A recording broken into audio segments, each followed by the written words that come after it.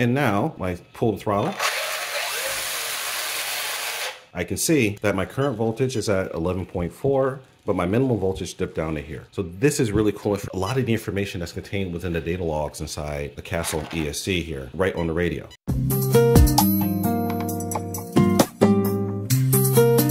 I got something to say, something to say. Hey everybody, how's it going? Our House 1 here, and welcome to RC Physics. So for those of you new to the channel, RC Physics is all about the science and tech behind our favorite RC hobbies. So today I've got, just a quick instructional video for you. So if you've been watching my feeds, you know that I just got my brand new Radiomaster MT12 radio. So this guy is really cool. One of the awesome features about it is that one of the two versions is a 4-in-1, aka universal radio. So I can use this with radios from the majority of popular RC brands. So in my case, this is my Traxxas Slash Basher, call it Scratch, but I'm running a FlySky 4-channel receiver down in here. Now there's two formats of FlySky receivers. This one is, I'll call it the dumb one, that uses, see which protocol is this? These use a frequency hopping spread spectrum protocol. So there's two versions of these receivers that are out there. Some support telemetry and some don't. So this one right here is the dumb non-telemetry version. The other one over here, this uses the 2A version, which does support bidirectional telemetry to the radio. So how do I bind this thing? On the radio here, go ahead and power it up. Welcome to EdgeTX. Okay. So by default, you're going to have a model memory setup. So if you click the model version here, you'll get your list of cars, and there will be one set by default. I think they call it car 1. I already went and renamed mine Scratch. So I go in here down to the name, under the setup screen, scroll down, and you will see a option where you'll see that there's an internal RF module and there is an external RF module. RF stands for radio frequencies. So basically with this radio, you have an expansion bay. So you can use a radio module that's built into the radio. And it has this really cool antenna up here. Or you have a radio module that can be run off the expansion bay. So you actually have a lot of flexibility being able to use multiple protocols on the same radio. So even if you don't have the 4-in-1 built in like I do, you can get an expansion module and have a 4-in-1 capability. I chose to get the built-in 4-in-1 module so I can hit a higher power expansion module. That was just my decision as a user, but you're free to make any decision that you like based upon how you like to run your cars. So basically, you go up here to the internal module. In my case, I pick multi. Then I can go in and find the right protocol. In this case, it's FS for FlySky 2A-RX. So I simply select that. And there are tons in here. So if you want to see, you want to make sure that yours is supported. Oh, that's interesting. FS2A, oh, I can set this up to act like a receiver if I wanted to do that. I want the FS2A right here. All right. So in that regard there, then I set it up. So in this case, I'm doing PWN, that's pulse width modulation, standard RC output, and iBus. That's going to allow me to use the FlySky telemetry models. I have a voltage telemetry unit attached to this car. So I do that, and now we're all set. So now I can scroll down, and you see it gives me the options for the number of channels that I'm going to be using. So you can set it up to use up to 16 channels. So if I really wanted to change that, I could change the channel assignments, but I'm not going to because I don't have to. And then this is important. Every receiver needs to have a unique receiver number. I'm going to leave it 00 because this is going to be the first one. Computers start counting from 0. And then all I need to do is click bind. So now it's beeping because it wants to set up. So on this side, this is an old style receiver, so I have to use the binding plug. So I've got the plug set up in here. I connect the battery to it. You see I'm using a Venom battery with Castle connectors. Power it up, flip the switch.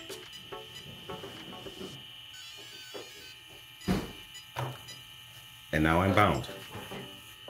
So now I can turn this back off. Telemetry lost. Remove the binding clip, and there you go. I see telemetry lost. So it's not talking. I unplugged the telemetry plug just so I had easier access into the radio. I'll plug that back in. It helps if you plug it in the right direction. There we go. Put this guy back on. And now, telemetry is recovered. So I can hit return, go back to the main screen, hit telemetry. And as of right now, oh, my channel assignments are wrong. Okay. So right now I've got steering attached to throttle and throttle attached to steering. Okay. So I could fix this one of two ways. I could swap around the cables on the receiver, or I could go into the radio. I'll go into the radio and switch it. So I go, because basically all my cars are going to be set up in that way. So if I'm going to be using this as a basis for the radios, I want to have it consistent. So I'll go into my model setup. Well, I'll turn off the power here, so I'm not just burning that up. Telemetry lost. All right. So I'll go into my radio setup. So in this channel, on this radio, you define inputs and a mixer and an output. So in my case, all I need to do is the inputs are what you put on the radio. So all your controls, that just gets assigned to a variable that you see right here. Then you switch to the mixer that then tells which variable is attached to which channel. In this case, it's got throttle as being channel 1 and steering being channel 2. You know what? I think all my radios are set up the flip side of that. It kind of doesn't matter. So I could just swap it. You know what? Just to demonstrate the radio, I'll go ahead and I'll switch it here. So I'll just go into the mixer. So long press, hit edit. All right. So see channel 1 source is throttle. I'll just click on this and I just adjust what I want. So now that's steering. Okay, let's go back out. And now channel 2, long press, hit edit. And I'll change the source. Little I stands for input. I'll change that to throttle. There we go. Now, while I'm in here, if I want to do other funky things, like if I wanted to combine channels, or if you have a slave channel, so that if I hit the throttle, it deploys an air brake or some other crazy feature. If I had a mechanical brake, I could set all that up with using a mix. But now I just back out. There we go. And now I'm all saved. So let me turn the radio back on. You hear the beeps. Telemetry recovered. See telemetry recovered. Now I turn the steering and it works. But the other issue I see is the channels are reversed. So if I turn it right, it's turning left. So now I go back into now I'll go over here to the outputs. And since I have here, I can see when I'm turning steering channel 1, that's not right. So I click on that, edit, and I go in direction invert. So let's not invert that. Let's go back out. And now it's turning the right direction. Now let me verify the throttle. So I forward. All right, reverse. There we go. So now this model is set. Oh, and one very important thing I forgot to mention, set up your channel failsafes. So basically, when you go to your model, go here to the model setup screen, and scroll down past the individual receiver settings. You will get to failsafe. So what you want to do is, a failsafe is what happens if you lose contact with your model. So in my case, I'm going to custom, but I mean, you have options of custom, receiver settings, no pulses, which basically it just stops sending any information, and then hold, where it just stays the last settings. For a surface application, you don't want hold because it will just keep going forever. So basically, or not set, where you just choose not to have a failsafe. For surface application, the safest things are either to go to no pulses or to go into custom and set a custom value. In my case, I'm setting it for the only two channels that are working for this model, 1 and 2, the throttle and the steering. It just goes to neutral. So the car just goes dead until it picks up signal again. So I got that, I got it set, and we're good to go. So make sure you do this setting so that if you do lose radio contact, your model's not going to do something strange and unexpected. So if I just want basic functionality, that's all I need. But I'm not basic. So let's go ahead and let's do the other things that I want to do. And that is to go ahead and set up telemetry. Okay guys, so to show you the process of setting up a new sensor from out of the box, I went ahead and deleted all my telemetry and I'm going to redo it for you. So going back to the main screen. So here's where we start off. So if I hit the model button, go into model select, make sure I'm on the right model. That's the one with the star. So you see I have scratch selected right there. So I go ahead and hit the page button 10 times. Bring me over to page 10, that's the telemetry screen. So here I go to discover new. So click that. And now we see that I've got A1, which is my BEC. I've got a collection of radio link quality metrics right here. So depending on how you like to look at it, I've got link quality at 100%, RSSI, signal to noise, and then down at the bottom, I have my actual pack voltage. So for this radio, what I really care about is the pack voltage and what my link quality is. So here I have them both. Click stop. And now I can scroll down and I can adjust alarms for link quality. So this is yell at me based upon how strong my radio strength is. And that's pretty much it. And I also have the ability to set up a variometer. That's an airplane thing. Basically for glider pilots or people who are doing soaring, it uses an altitude sensor. Usually it's a barometer, and it will like beep at you going up and down in tone based upon how high your airplane is. Not applicable for what we're doing, but it's kind of interesting that it's in there. So now I can go back again, and now I can set up my telemetry screens. So here you can see that if I just hit the telemetry screen, I'm showing my battery voltage, I have my timers, and then also my link quality. So I'm pretty much good to go if that's all I want to do. But if I want to add a little bit more, I can go back, hit exit. I can go back down in here. And the very last screen is displays. So if I want to add something else to the screen, I can, let's say I want to add a 1 to it, which is, now what is this? This is just, I think that's just showing that I have a link. So let's just go ahead and add a 1.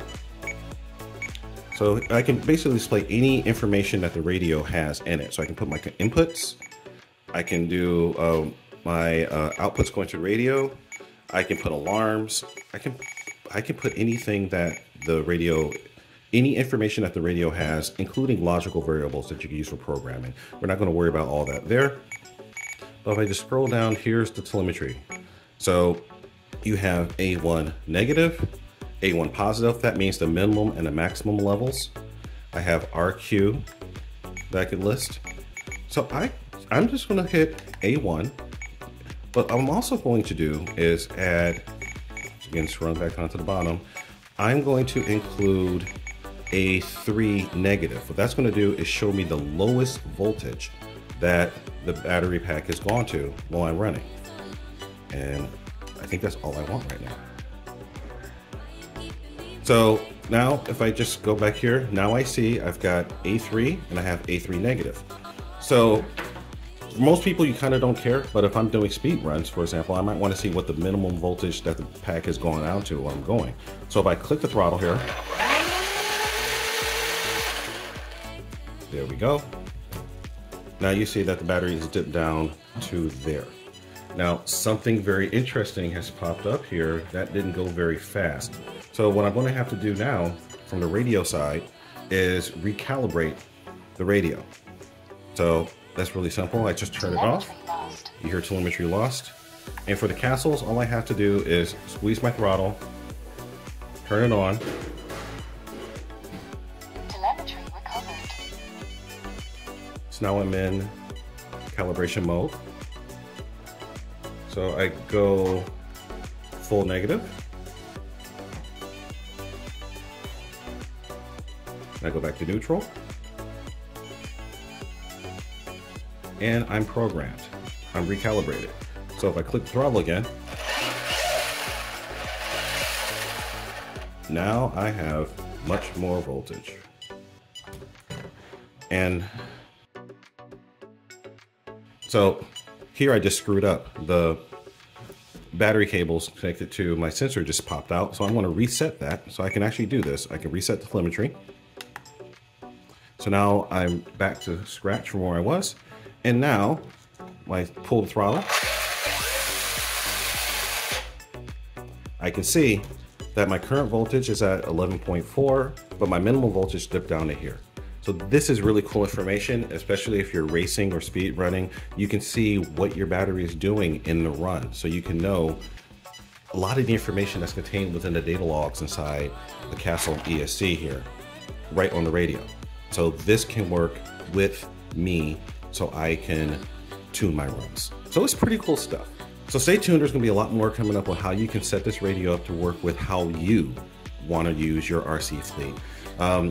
I'm going to be evaluating a few things. I'm gonna be checking out really what the range is of these FlySky receivers. I've never had a problem with the FlySkys as far as losing contact, but I haven't used the FlySky receivers for some of the crazy distances that some of the guys I know have for setting up their runs. So again, my overall plan is to use ExpressRLS when it comes to the speed running. So I know I have unlimited capability. And those ExpressRLS receivers also have some really cool things, such as a built-in voltage sensor. So I don't have to run these external voltage sensors like I'm doing right now. So more information, more cool stuff coming in. RHouse21 signing out. Remember the mantra, fly, fix, fly, break it, fix it, and do it all over again. So don't forget to check me out on Facebook, Instagram, and all the other sources. And stay tuned. Lots more cool stuff coming on with this radio, with the fleet. And just, we're going to have some fun here. All right, guys. RHouse21 signing out. Peace.